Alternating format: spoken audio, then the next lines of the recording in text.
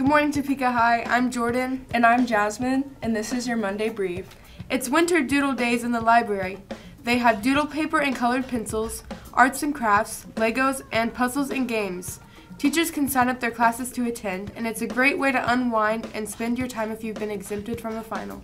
Seniors, it's time to order graduation regalia. Check your email and the Senior Counseling Corner Google Classroom for directions. All graduates will wear cap, gown, and tassel from Herff Jones for midterm and May graduation. The cost for the required regalia is $35 before tax. All orders must be placed by the end of the month in order to arrive on time. And if you're a senior who hasn't done so yet, the yearbook needs your senior photos this week. To submit your photo, go to yearbookforever.com, find Topeka High, hit Yearbook Snap, and enter the code THS Yearbook. Be sure to submit your photo by this Friday. And if you're graduating at semester, remember to return your Chromebook and charger to the library before you leave on your last day. See Ms. Foster or Ms. Oswald to make sure your account is clear. And a quick heads up, the Trojan Cup will be closed this week. Topeka Community Foundation scholarship applications are now available.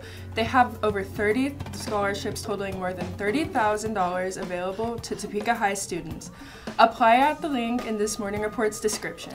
And be sure to check the Counseling Corner Google Classroom to stay informed about other scholarships like the David M. Wall Scholarship and the TPS 501 scholarships. And you can learn about community volunteer hours available. Now for upcoming events. Alright. Today there's no tutoring, and there's a cruise line performance in the band room at 6:30. And now for lunch. Today you'll be having a corn dog, chicken fajita wrap, black bean burrito, beefy nacho supreme, and baked beans.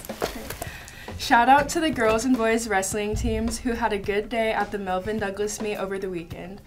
Both groups brought home first in the team competition and had several individual champions as well as medalists. Additionally, the boys team finished the week with 4-1 in duels. That's all we have for you today, Topeka High. And remember, don't fail your finals. Towers up. Towers up.